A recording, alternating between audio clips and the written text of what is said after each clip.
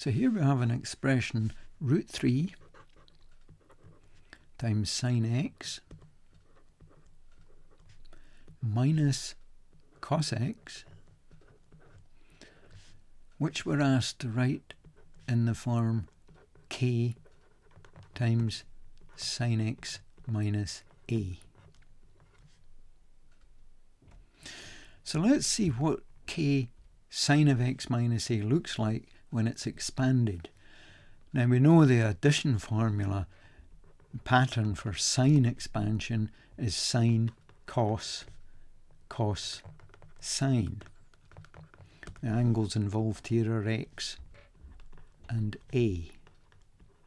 X and a. And for a sine, if it's a subtraction, it remains the same. However, there is a k times in front of this, so each of these terms must be multiplied by k. Both terms are multiplied by k.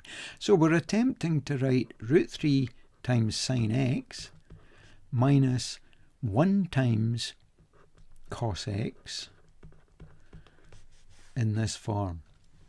So let's have a look at where we find our sine x term. There it is. That's our sine x term. And let's see what's multiplying it. The coefficient on the left-hand side is root 3. On the right-hand side, slightly more complicated, it's k times cos a. So we must have root 3 being the same as k times cos a. If we want these two expressions to be identical, then the number of terms of sine x that we've got, root 3 of them, must be the same as the number of sine in front of the sine x term here, which is k cos a.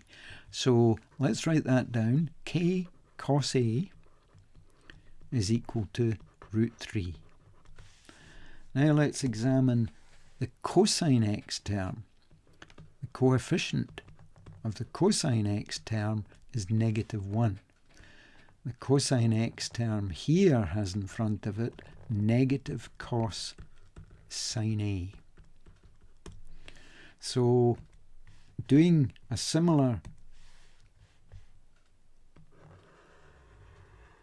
process, this -1 must match this negative k sine a.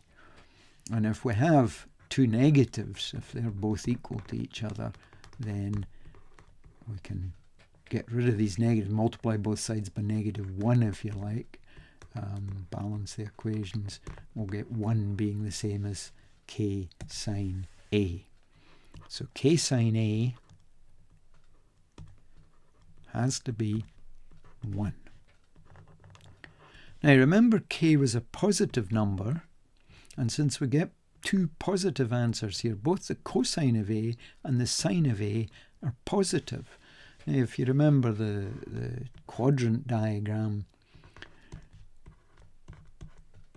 the only quadrant where both the sine and cosine are positive is in the first quadrant. All the three functions are positive: sine, cos and tan. They're all positive in the first quadrant.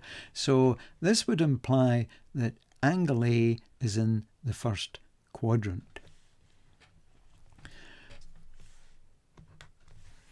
So we have two simultaneous equations. We have to find k and we have to find angle A.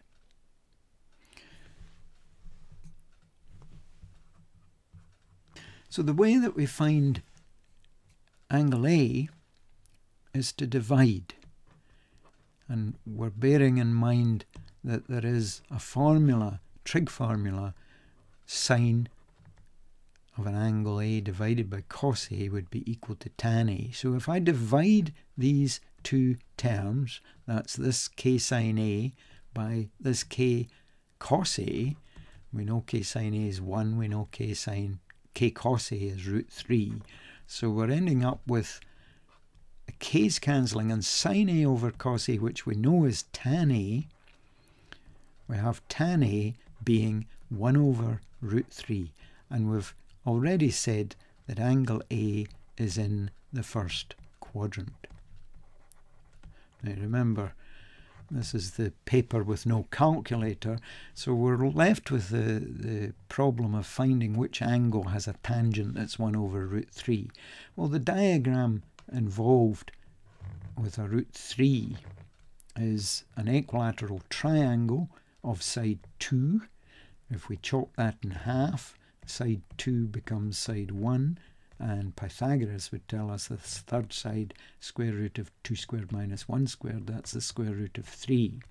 So to get a tangent at Sohcahtoa, opposite over adjacent, being 1 over root 3, we would have to be sitting up at this angle.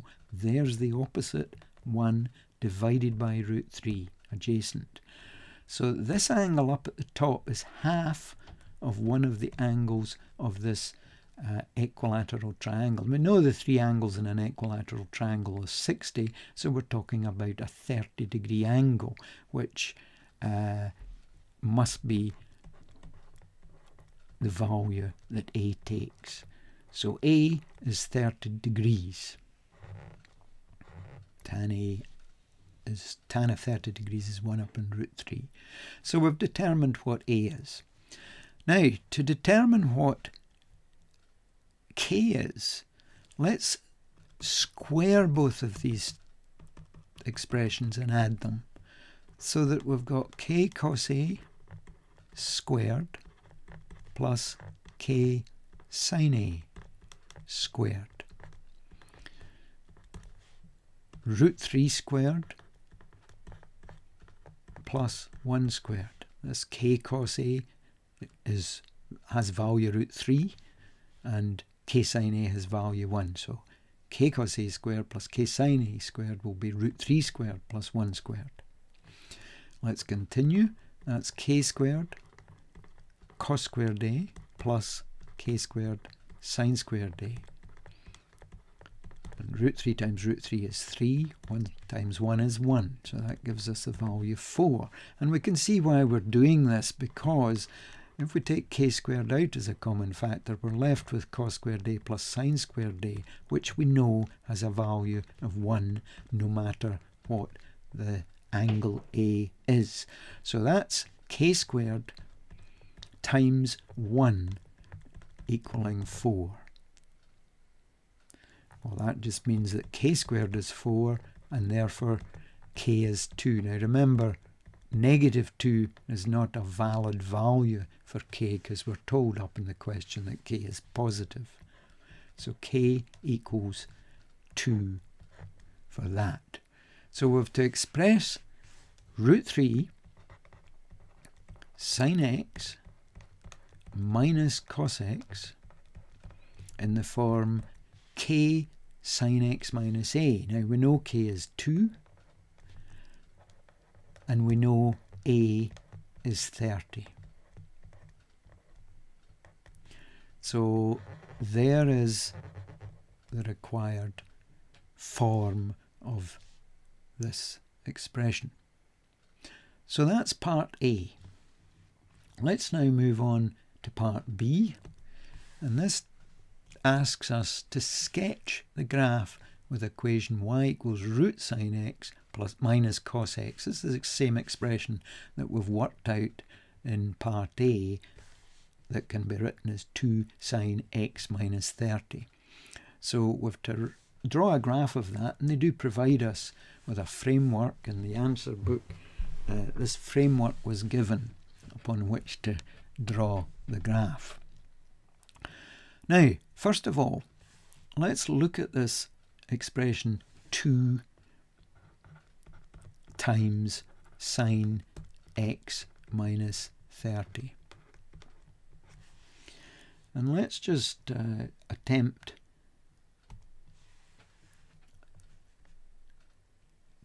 to find the connection between this and the graph y equals sin x.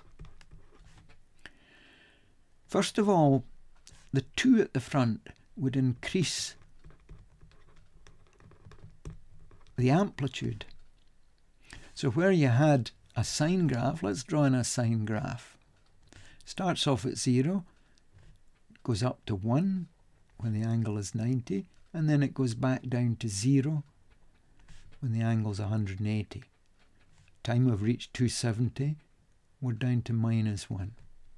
And then we're back up to 0 at 360. So there's our typical sine curve.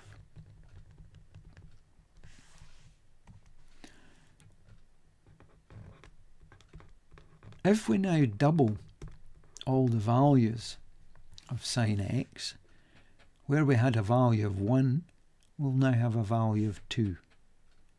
Where we had a value of 0, it'll still be 0. That value 0 will still be 0. Where we had a value of -1, we'll now have a value of -2. And this value of 0 will still be 0. So, as I said, what this does is doubles all the heights on the graph. We get an amplitude of 2, a sine graph with amplitude 2. Now the last part of this, the part we haven't captured yet, is if we subtract 30 from the angle, how does that work? Well, if we think about replacing x by 30, let's do this in green. If we replaced x by 30 degrees, then we would have sine 0. There's sine 0. So at 30 degrees, we've got our sine 0. In other words, the original sine 2x is being shifted 30 degrees to the right when we subtract 30 degrees from the angle x. So all the points on this blue graph, the y equals 2 sine x, have to be shifted 30 degrees to the left, to the right, sorry. So where we had at 90 degrees 2 there, 30 degrees, 120 degrees would now have a value of 2. And where it crossed at 180 and was 0, that gets shifted 30 degrees to the right. And 270, this value of -2, it gets shifted 30 degrees to the right. So we can see what's taking place here. There's a typical sine graph shape. In this case it's twice sine x, and that's been shifted to the right. Now there is a problem about where it crosses the y-axis and where it ends up here. You notice that 0 is less than a is less than 360. So we have to stop the graph at this point and at this point. When x is 0, we get the sine of -30. Now we know the sine -30 degrees. We know sine of 30 would have a value of 1/2. In this diagram down here, if we're up at this 30-degree angle and working out the sine, opposite over hypotenuse, 1/2. Sine of 30 is 1/2. Sine of -30 would be -1/2. So this comes down, it would come down to -1/2, but remember we're doubling it, so it would come down to -1. So at this point, we must have a -1, and the corresponding point 360 degrees along here would also be -1. So that's the point 360 minus 1, and this is the point 0 minus 1. We have it crossing at 30, 0. We've got 122 as a point it passes through. It crosses at 210, 0, and then it comes down to -2 at 300. So this is the point 300, -2. So there's enough points given to make it very clear where that y equals 2 sine x minus 30 graph lies with respect to these axes.